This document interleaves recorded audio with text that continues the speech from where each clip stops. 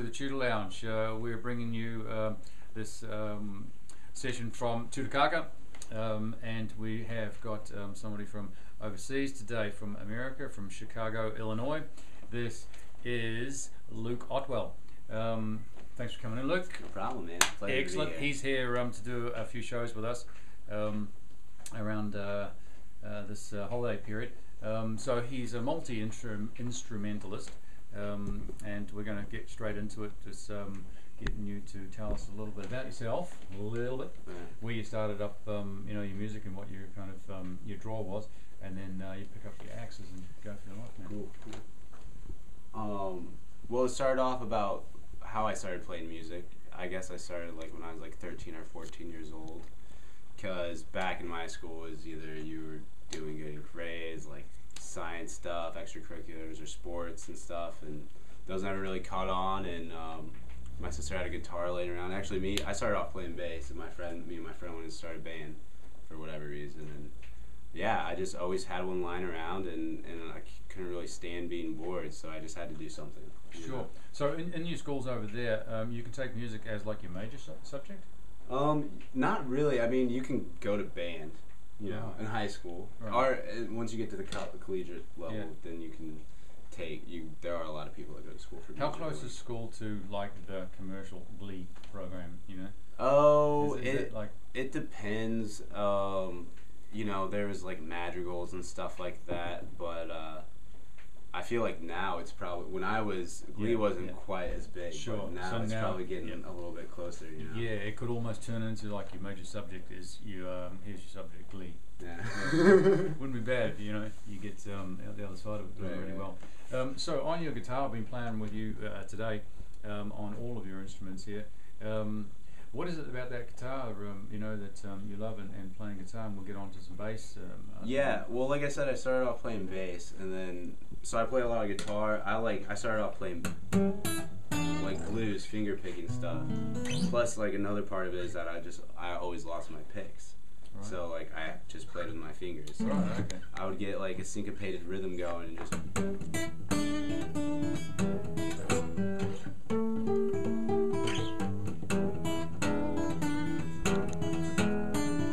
Like, there's like a rhythm I stick to a little bit, like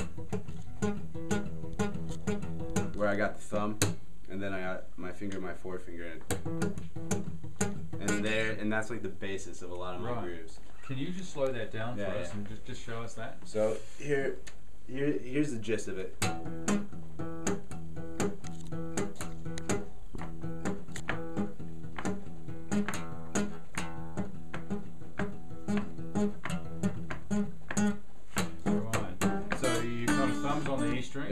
And then you're just plucking two other ones, so it's like a push and pull almost. Yeah. I mean, and they can be either ones, really.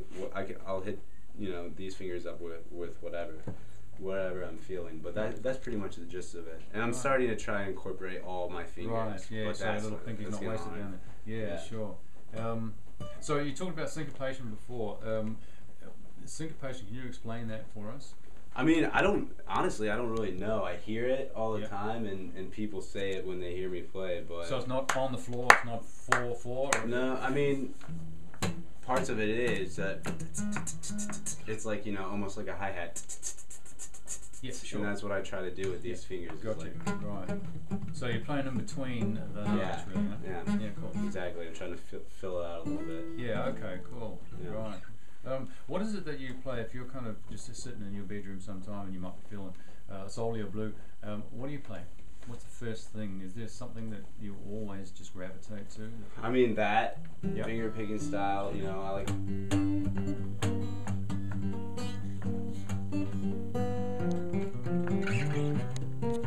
You know, anything I'll just rip off other musicians, you know, try not to rip too much, but, you know, different things.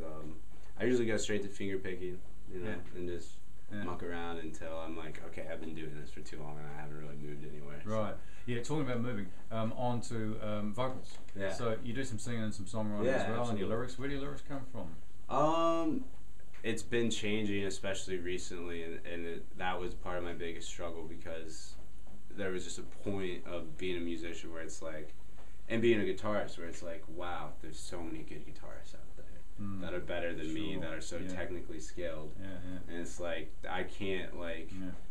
It's so hard to make it like that, and you have to just sit down and shred. So I, wanted to work on my voice and being able to be a player and a singer at the same time. Yeah, perfect. Yeah, well said, man.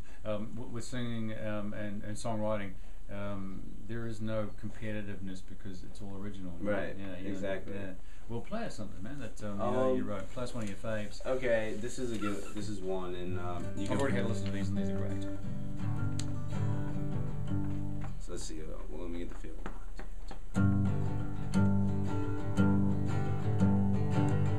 I'm been too good to you.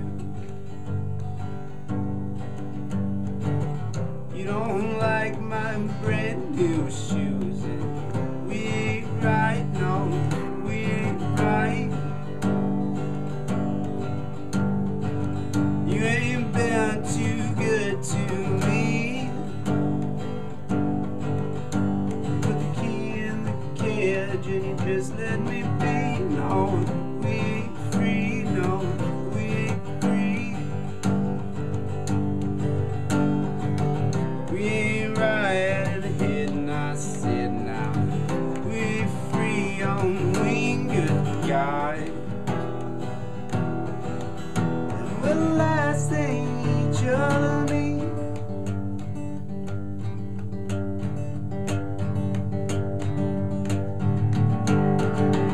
Our love was always on the run. Always staring down a loaded gun. This ain't fun, no, this ain't fun. You done things that don't feel good. I done things that no one should. Be right, no, be right. This ain't fun, so done. Be right, so right. I'm done waiting for the good times to come. Very nice, man. A little abbreviated version, but nice guitar too, mate. Where'd you get that? no, yeah. Good on you. Yeah, that was a really nice song, mate. And one thing that kind of occurred to me every time I've heard you sing is that when you're talking, your voice is completely different when you sing.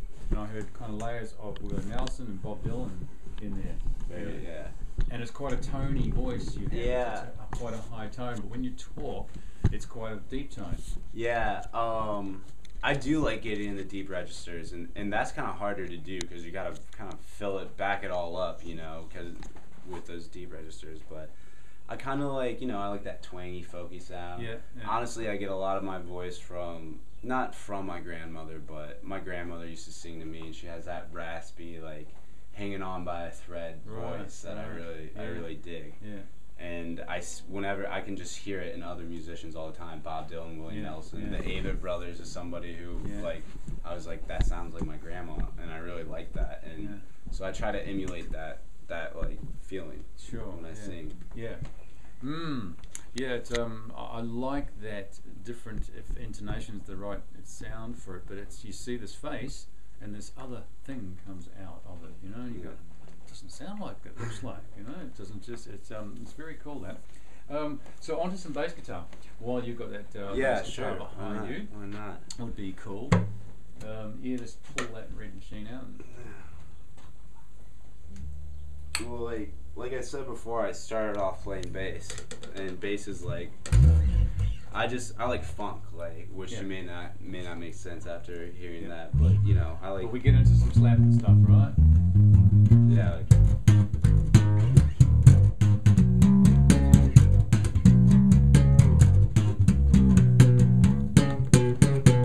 Cool. Like that stuff, and can we just have a quick look at a slow down version of slap, man? Sure.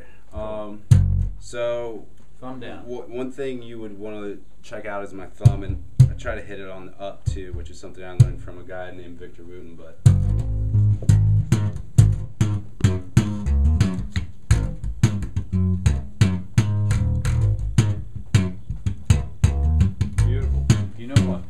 just see if we can swing that right around that and get that camera to look right down that tunnel. If I don't know if it's possible around that way, because it's so nice. You're using three fingers, right? Yeah. Right now, yeah. I don't know if we'll get down that tunnel, but it'd be great if you can just play right down that camera and we can do a close up of that and just play for 20 seconds. Yeah.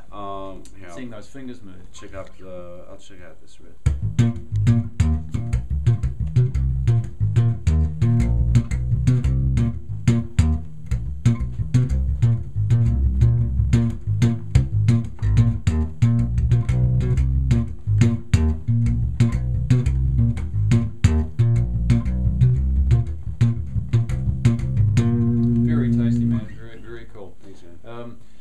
So with bass, is it an advantage to be a guitarist first? I don't know. I was a bassist first, and I think that was an advantage with me with developing a unique style because I was more rhythmic and one of the first, like Larry Graham, who's the bassist from Sly and the Family Stone, and he's kind of like regarded as the inventor of slap bass. But he used to play with his mother, and I think it was just him and his mother, and he had to fill in. He had to like bring a different aspect to the table. Sure. So what was she on? Washboard?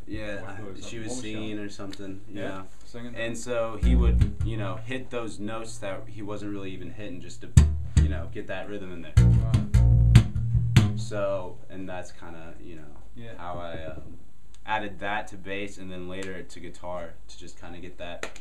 Like, just have something always getting hit at some point to keep it interesting. Yeah. If you had a choice, it's probably a ridiculous question in a way, but for people out there who are looking at it going, should I play guitar, should I play bass, should I play guitar, should I play bass? What would you say? I know what I'd say. I'd say go and play bass because I believe that bass is going to be the new lead guitar. Yeah. Everybody's going to want to play it. Well, everyone says if you want to be in a rock band, learn how to play bass. Yeah. And it is very important. And then it's like a hard question to answer because if you learn guitar, then you can also learn how to play bass because these 4 strings are the first 4 strings. So I would say do your research and keep that in mind. But if you're a good guitarist and a good instrument, I feel like you'll always get off on playing bass. Right. And like have a good time playing bass. Yeah.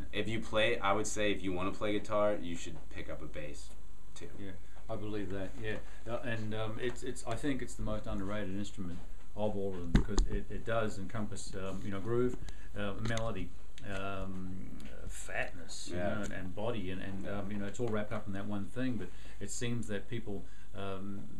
It's just not so attracted to it because it's not a lot of the grooves are in the bass. Like no matter what kind of songs you're playing, like that's where like the real hook can sometimes be, and people don't realize it because it's so far back in the mix, or it's not the fancy guy on stage shredding. Yeah.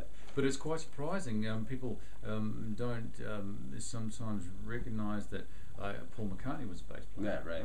Sting's a bass player. Yeah, right. Sheryl Crow's a bass player. Right. They all write and play their songs off bass, live and on stage. Mm-hmm. It's pretty amazing, man. I think it's a great instrument, and I love it myself, being a drummer. I think it's fantastic. Can you just play a little bit of like some bluesy or soul-y stuff just on the guitar? Yeah, on the guitar. On the bass. Yeah, I'll try.